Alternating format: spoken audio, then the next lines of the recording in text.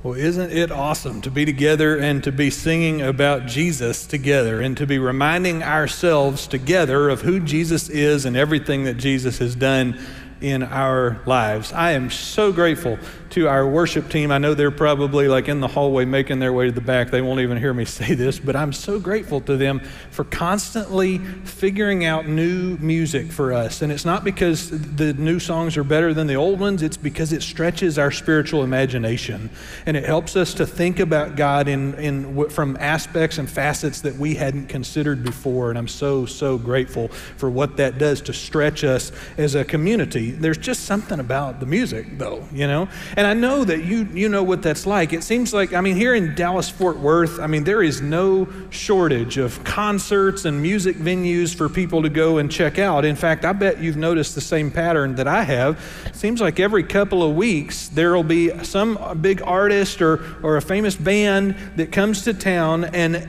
everybody I know posts pictures on social media of having been to the concert. Like people gathered from all over the place, and it's people that have all sorts of different musical tastes and all sorts of different interests and all sorts of different backgrounds, and people bought tickets way ahead of time and they fought traffic and they dealt with parking and they paid for, all of the different fees and stuff that happen along the way, and everybody came together to fill up this big stadium or this concert hall. And for a couple of hours, it's like time stands still for that group of people.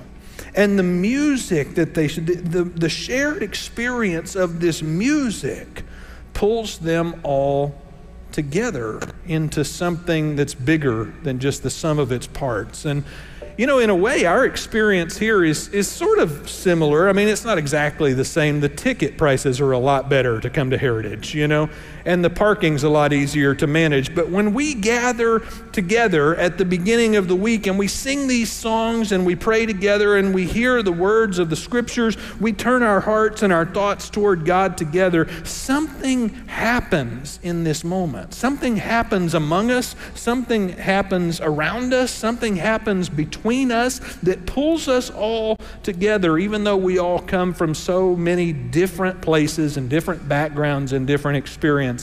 And I tell you what, I'm reminded of that diversity every time we gather here, every Sunday morning. I'm reminded that every Sunday we are arriving here with our own set of circumstances going on, right?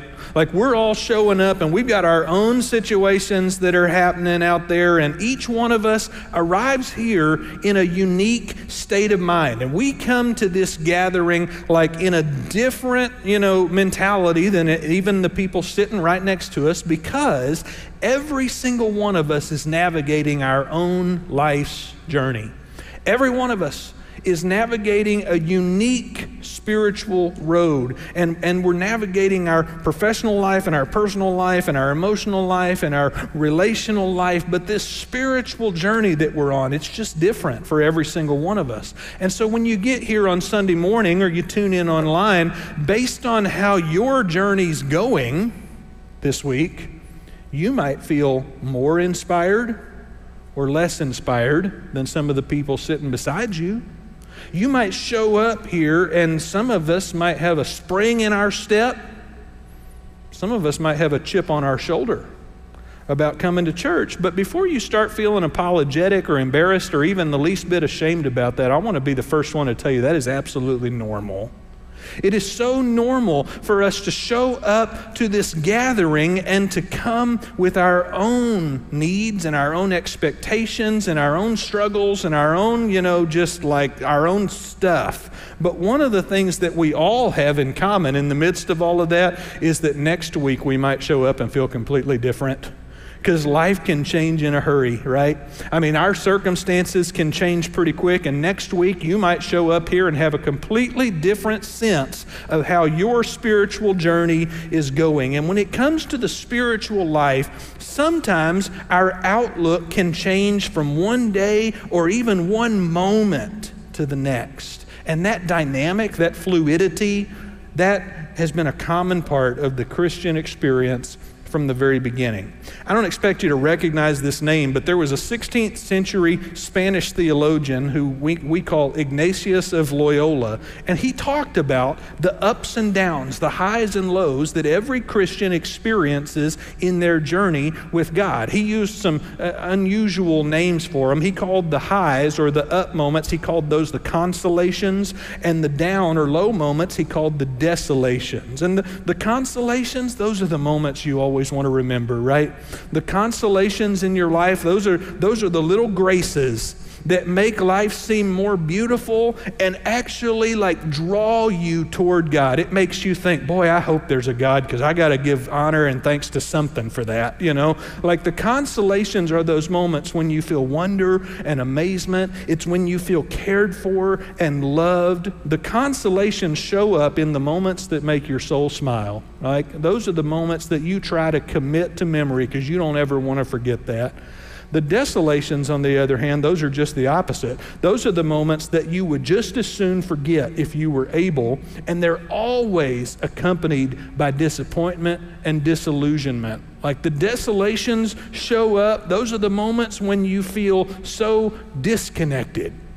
It's the moment when you feel isolated and stranded. It's the moment when it feels like God is at a distance. It's the moment when you feel disconnected and out of touch from the people that care for you and the people in your community. And the thing about desolations is most of the time they show up without us choosing them or inviting them. Like we don't want these moments to happen in our life. Now we know they're coming. We know that there's going to be some days that are better than others. We know that if there's going to be days that feel like highs, there's going to also be days that feel like lows. And so we're not real surprised that there are consolations and desolations that come our way. But sometimes when we find ourselves down in that low spot, sometimes when it feels like we're in the spiritual valley, sometimes in that kind of moment, it can be difficult to remember and believe that there's a brighter day coming, right? Sometimes when you're in the darkness, you can't quite trust on your own that there's going to be a light at the end of that tunnel, that's why it's so important that none of us attempt traveling this spiritual journey alone. Let me say it again. It is so important that none of us try to travel the spiritual journey alone. And so for the last 3 weeks here at Heritage, we've been talking about what it means to live our spiritual lives in community. Our series is called Together, and we've been learning for the last few weeks about the connection that exists between our horizontal relationships, that is, the relationships we have with other people, the connection that exists between those relationships and our vertical relationship, the relationship that we have with our Creator. We've talked about how a healthy, vibrant, vertical relationship impacts the way we treat other people, right? I mean, what we've said is if God is actually working inside of us, if God is actually having access to our hearts, changing who we are, transforming us from the inside out, then that's going to demonstrate itself in us becoming people who are loving and patient and peaceful along the way. If God's doing something inside, it's going to overflow and show on the outside as part of what we've said. But we've also said that those horizontal relationships that we're in, they can create an environment where that connection to God can grow stronger. Here's how that works. You see, when you are connected to other people who are also on a spiritual journey, walking with Jesus, as you spend time in relationships with people who have decided to be disciples, you get to watch transformation happen right before your eyes.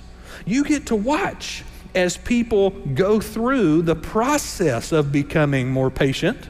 You get to watch as people start to develop kindness and generosity and hope that they didn't have before. You get to actually see metamorphosis happening in real time, and you get to see what God is up to, what God is doing around us and among us. And when you watch that happen, it builds your faith. When you watch other people who are submitting themselves to God's plan for their life and you're seeing them grow, it builds your faith in God. So that's what we've been talking about the last couple of weeks, these vertical and horizontal relationships. But today we're turning a corner. Today in our series, we turn a corner and we start talking about some of the specific actions that we can take as a family to help each other grow. What I'm telling you is we're moving from talking about the why of togetherness and the why of community to talking about the what and the how. We're going to start talking about more specific behaviors that help us transform into who God has called us to be. So for the remainder of this series, we're going to address some of the practices that will strengthen each one of us for the spiritual journey and help us keep from giving up. We're talking about helping one another stay the course and letting other people help us stay the course as well. So throughout Christian history, wisdom and experience of other Christians has told us your faith needs companionship. Your spiritual life needs companions who will help you find your way and help you stay out of trouble. They are people who can help keep you moving forward and can also save you from yourself. This is why if you were to ask anybody who's been walking with God for any significant length of time, anybody who's been a disciple for a while, they will tell you about some specific people, some individuals, some couples, or some groups who played a crucial role in their spiritual life at a critical time. If you ask a seasoned disciple, tell me about your spiritual experience and your life and your spiritual biography, they will tell you about a coworker who prayed for them.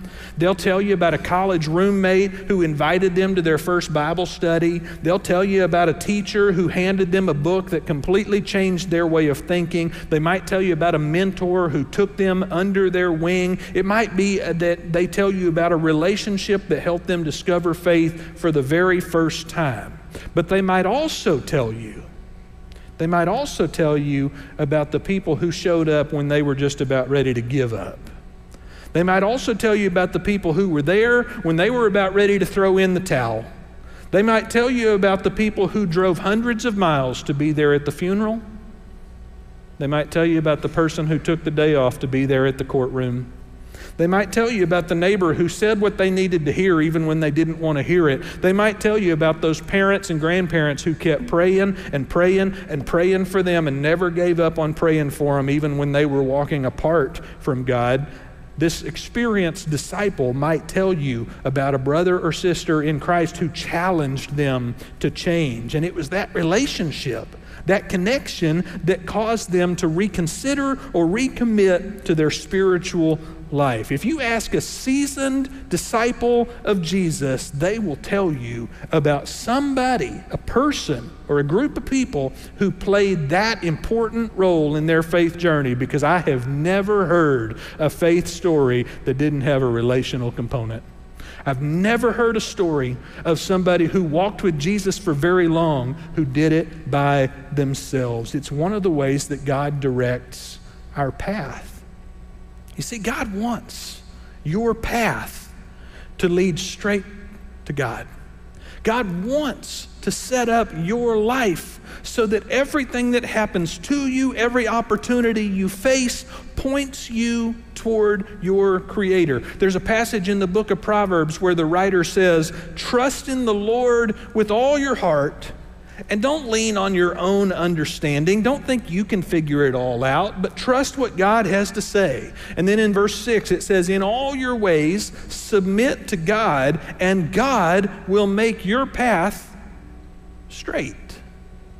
I mean, a straight path sounds good, right? I mean, none of us are looking back on our lives and thinking, boy, the path has been straight this whole way. But this Proverbs writer is saying, God will make your path straight. God wants to lay out a simple direction for your life. God wants you to have the direct access, the clearest, quickest path to get connected to your Creator. The trouble is that just because you have a straight path in front of you doesn't mean you'll always follow it, right? Anybody can admit to that? Maybe not, but let me remind you about the last time you went bowling. You remember what bowling's like, right? I mean, it could not be a simpler concept, roll the ball across the floor and knock over the pins. And as a bonus, just to make things easier, there are no obstacles between you and the pins. There's no curves you have to navigate. Can you imagine if you went bowling and there was a curve, There's no hills. It's not like a putt-putt course, There's no hurdles. There's nothing in between you and the pins. In fact, the lane is perfectly flat, perfectly level, and perfectly straight. It could not be a simpler concept. But if you bowl anything like I do, and I bet some of you do, if you bowl anything like I do, the fact that that lane is level and straight doesn't actually keep you from rolling the ball in the gutter at least a few times every game, right? Because just because a path is laid out in front of us and it's straight doesn't mean we're going to follow it. We have a propensity, we have an ability, in fact, we have an inclination to veer to the right or to the left. And try as I might, every time I go bowling, at least a few times I'll struggle to get that ball to follow the right path. But I think God knows that's how it goes with our spiritual journey. I think God knows us well enough to anticipate that. In fact, God knows that we have a tough time following the straight paths that God lays out for us, that we have this tendency to swerve to the edge of the road from time to time. But God, in His amazing grace and patience, God doesn't leave us to fend for ourselves in our weakness. God doesn't look at us with any disdain or disappointment and say, I laid out the path straight for you. All you have to do is walk it, dummy. This is not who our God is. God doesn't see us that way. God doesn't speak to us that way. And God doesn't think of us that way. God never does that. In fact, when God sees us in our struggle, God rises to the occasion to help even more. It was God who saw us in our helplessness when we were entangled with sin. And so God said, I'm going down there to help out, and sent Jesus. Here comes God in the flesh, a spirit turned into a body, God in a body, incarnated to be our helper. And then when Jesus was killed, resurrected, and ascended into heaven, God knew that we wouldn't know what to do next. And so God sent the Holy Spirit to be a guide for us for the next steps. And God knew that even then we might still get discouraged and lonely while we wait for Christ to come back. And so God gave us a community of people to help us stay the course. And that's what this community is about. It's about helping one another keep moving forward. It's about challenging one another, watching with each other, keeping an eye on each other to keep us moving down that straight path. And there's an author in the New Testament portion of your Bible, some author that wrote the book of Hebrews. I tell you, we don't know who wrote this book. We don't know whether it was a man or a woman. We don't know. It's one of the few that fits that description. But this writer of this book of Hebrews understood that endurance in the faith depends on the supportive relationships that help keep us walking with God.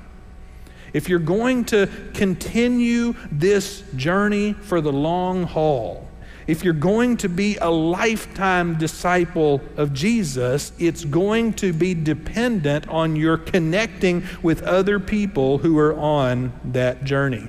Now, I told you, we don't know who wrote this book of Hebrews, but it contains some of the most powerful imagery in all of Scripture to help us understand who Jesus is and what Jesus accomplished with His death and His resurrection. Hebrews says, Jesus gave us reason to hope, even when we can't see the reason with our naked eye. And so in chapter 10 of Hebrews, which is where we're going to park ourselves for the remainder of our message today, in chapter 10 of Hebrews, when this author is talking about hope, the author says, let's hold on unswervingly. All right, now that is a weird word that I never use in, like normal conversation. Unswervingly is not, something, but I tell you what, when I think of my bowling game, I know what unswervingly means, right?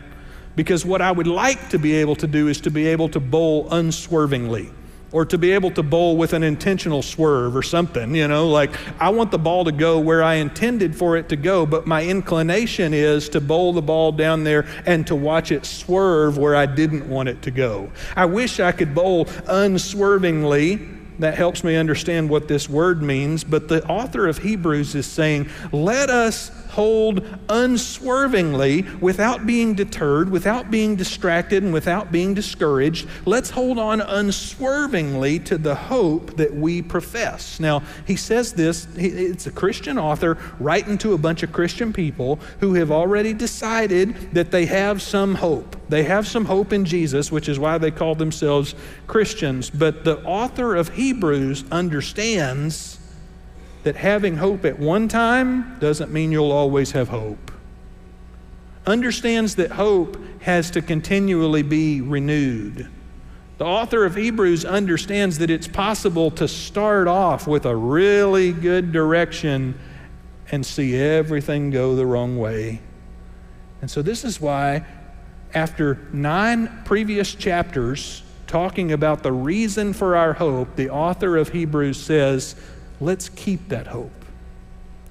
Let's keep that hope all the way. Let's hold on unswervingly to this hope, because he who promised, talking about God, he who made this promise to us about our future is faithful. You see, the author of Hebrews is saying we should look at the history that we have with God and let that be the predictor of our future with God. We should look at the track record that God has established, and we should let that guide our assumptions about God's plans for the future. That God is not planning to swerve from the direction he's been taking his world and his creation from the beginning. He says, he or she says, let's hold unswervingly, because God's doing his part. God's faithful. God continues to carry us. I got to tell you, life was not easy if you were a Christian in the first century of the history of the church, the first century AD. Life was not easy when Hebrews was written for Christian people, because in that day and age, Christianity was a fringe religion. It was thought of as a cult among all of the other religions of that time. And in many places, Christians were persecuted, ostracized from society, and even killed when their faith became public knowledge. And so I can imagine how difficult it must have been to be living under that constant threat. The constant threat of feeling like you might be isolated, ostracized, or even executed. And then you keep seeing your other brothers and sisters in the faith injured and taken away. And I'll bet at times it was tempting to just give up. It was tempting to say, no, I'm not going this direction anymore. And they were probably asking themselves in hushed tones from time to time, how long is God going to let this go on? Do you think God sees this? What's happening? This is not what we thought it was going to be. But the Hebrews writer says, don't veer off the path. Don't swerve off the direction you started to go. Don't turn around. Don't give up. In fact, the Hebrews writer is saying, stay on the straight path that God has laid out for you, but it's not something you can do by yourself, which is why the Hebrew writer used these plural. I want you to notice the plurality in this verse. The Hebrew writer said, let us hold on unswervingly to the hope that we profess. Not you. Let us do this together. Faith is not a solo project. It's not an individual endeavor. It's a collective journey. You know, if you and I were to go bowling this afternoon, most bowling alleys nowadays would offer you the option of putting a bumper in the gutter so that you would never swerve over into the gutter again. You can go, and some of the bowling alleys have these inflatable tubes they put in the gutters, and some of them have these little rails that fold up out of the floor of the lane. But these bumpers are like a guardrail that keeps the ball from ever rolling over the edge of the lane, and it's a great way for kids and inexperienced bowlers to enjoy a little bit of success instead of becoming overly discouraged. Of course, you can't use the bumpers in competition. That takes away from the challenge and the sport of the game. But boy, in our spiritual life, wouldn't it be nice if we could all benefit from having some guardrails that would keep us on that straight path? Wouldn't it be nice if we could all enjoy having some spiritual bumpers that would keep us moving on the path that God has laid out for us. I think this is what the Hebrews writer is saying. As followers of Jesus, we have an opportunity and an invitation to be bumpers for one another. We have to help each other keep moving forward even when somebody else starts to get a little bit off course. We have to guide one another toward the destination that God has called all of us to together. And so the Hebrew writer goes on in the next verse and says, let us think about, let us consider, let's give some real attention to how we can, he says, spur one another. All the, Fort Worth, where the West begins, people know exactly what that means, right? How we're going to encourage one another, spur one another on toward love and good deeds. Now, before we move on to the next verse, think about the culture and the circumstance these people are living in, where they are a spiritual and religious minority, where they're living under constant threat of persecution. And the writer of Hebrews says, in the face of all of the things there are to be afraid of, in the face of all of the things that make it look like this plan is failing, let's think about how we can double down. Let's think about together how we can be people who lead with love and do kind things for others. Let's spur one another on and think for a long time about how we can spur one another on toward love and good deeds. Let's keep going down the path that Jesus called us to travel. Let's keep following Jesus even in spite of all the distractions and the discouragements and all of the disillusionment that's going on. The writer of Hebrews says, let's keep doing the Jesus thing. Let's keep being good and loving. And verse 25, let's not give up meeting together. I got to tell you, when I was growing up, this verse was used to tell people that they should not miss church, that they should be at church multiple times a week. Let us not give up meeting together was like a frequent quote. I don't think that's what the Hebrew writer is talking about at all. I think the Hebrew writer is looking at how dangerous it feels to gather in the first place for the people that he or she is writing to. I think the Hebrew writer is thinking about how sometimes it might seem easier just to stay home. Sometimes it might seem easier to not get together because, boy, it's risky. Somebody might find out where you're going and what you're doing and what you believe.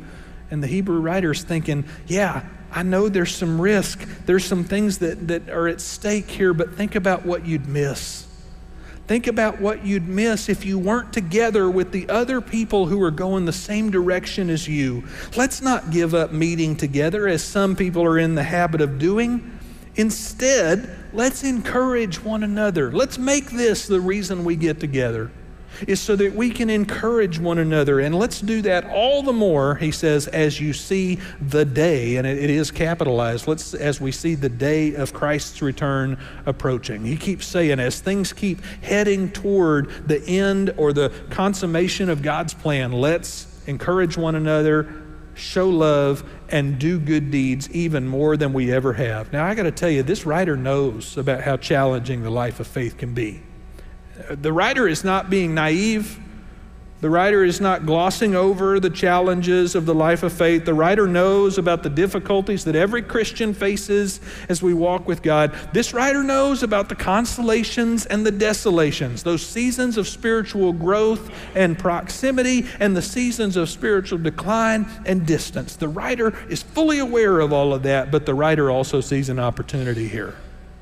The writer sees an opportunity for people of faith to do what people of faith can only do for each other, which is to keep one another moving toward Jesus. The writer of this passage sees that there's an opportunity for us to build faith in one another. You see, your relationships with fellow disciples, your connection with other people who are on this same spiritual pathway that you are, your connection with those people can jumpstart your faith, and it can restore your confidence in God. When you make a connection with other people who are committed to following Jesus, what you'll find is that their faithfulness can inspire you to increase your faithfulness.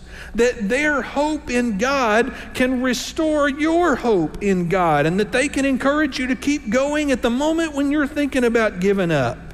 When you have relationships with people who are serious about their faith, you can watch God's power working in their life, and they can watch God's power working in your life, and you can make sure the other one notices it, and it can build your faith together. And then sometimes when you least expect it, but when you need it the most, those disciples in your life can share with you a message God's been wanting you to hear, and it can make all the difference.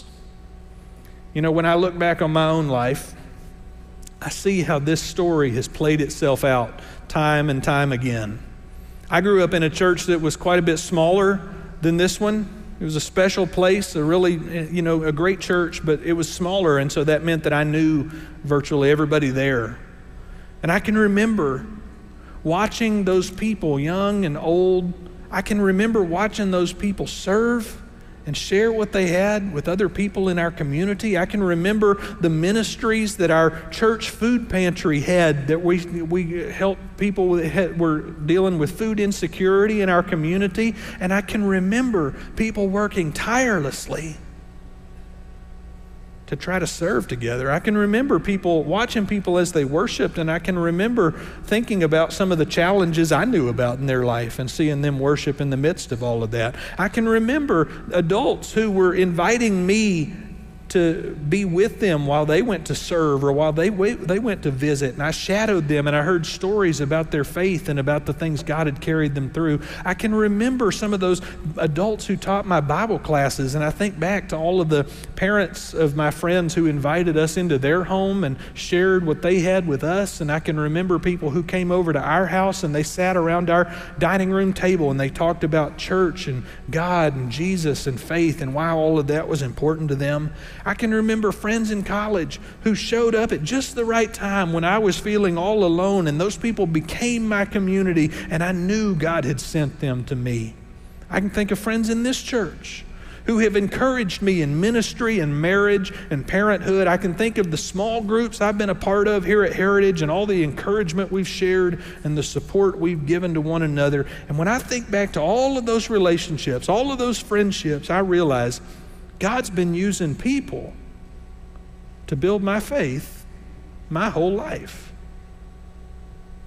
It wasn't that it's not that God and I weren't connected. It's not that God wasn't building my faith personally, privately, but it's that God was also using people to build my faith my entire life.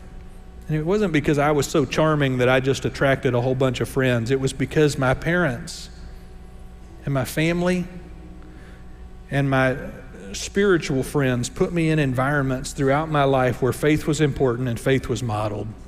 And I think that's the way spiritual relationships work. You can't manufacture a meaningful relationship, but you can put yourself in environments where spiritual relationships are likely to grow. You can't always create deep relationships on command or on demand, but you can position yourself among faithful people and look for ways to help and look for ways to join in and look for ways to participate. And sooner or later, you find yourself watching community form, and you find yourself watching your own faith grow. And my prediction is if you'll put yourself in the kind of environments where you're around other disciples, you'll start to build a list of people in your life who have changed your faith walk. People who have helped you stay on the path that God has laid out for you. You know, if you were to open your Bible to that Hebrews chapter 10 where we were and just turn the page to the very next chapter, Hebrews chapter 11, you would find this inspiring list of biblical characters whose life stories have been preserved just to be an encouragement to us. People refer to Hebrews chapter 11 as the Great Hall of Faith because this chapter just remembers generations of people whose faith stood the test of time. And there's heroes and there's kings and there's ordinary people in there, and each one of them is known for their great faith that served as an example for others. You could go and read that chapter and find a lot of encouragement and inspiration and motivation for your spiritual walk. But I'm here to tell you this morning, you also need some flesh and blood in your spiritual life. You also need some flesh and blood people who are going to walk with you, people who are going to be there in your consolations and your desolations, in your highs and your lows, people who are going to be a part of the journey that is unique to you and your spiritual life. You need people in your life who are going to involve themselves and care about your spiritual growth, and you need to be involved in the lives of other people for the very same reason. And so I want you to do that, and I want you to do it here. If you're a part of our church, you need to do that for your own sake and for the sake of the people sitting around you. September is a natural time in the church year when lots of opportunities to be together and get involved start getting restarted. We got Bible studies and small groups and ministry teams and student ministry programming, big kickoff event tonight, children's ministry themes, all sorts of things that happen in the month of September, and every bit of it is designed as an opportunity for you to engage in the lives and the spiritual journeys of the people that are a part of your church family. Don't miss it. Don't miss it. Right after this service, you can go down the hall, down here to the left, my left, and go down to the hub and talk to somebody who will help you connect. But don't miss it, because you were designed for connection. You were designed for fellowship. You were made for this. And the reality is that your Creator, who knows you best, when your Creator has seen you disconnected, when your Creator has seen you lonely, your Creator has said, I won't stand for that. And your Creator has shown up. And this is our story. This is what our story all boils down to. Because at the end of the day, I mean, there's a whole lot, there's hundreds of topics you could talk about to wrap your brain around everything that's in the Bible and everything that church is about. But at the end of the day, this is about God saying, I want relationship with my created people. And when God saw that relationship had been damaged, fractured, God said, I'm going to go down there and fix it. And this is part of what we do when we get together, is we just remind each other that this is our story.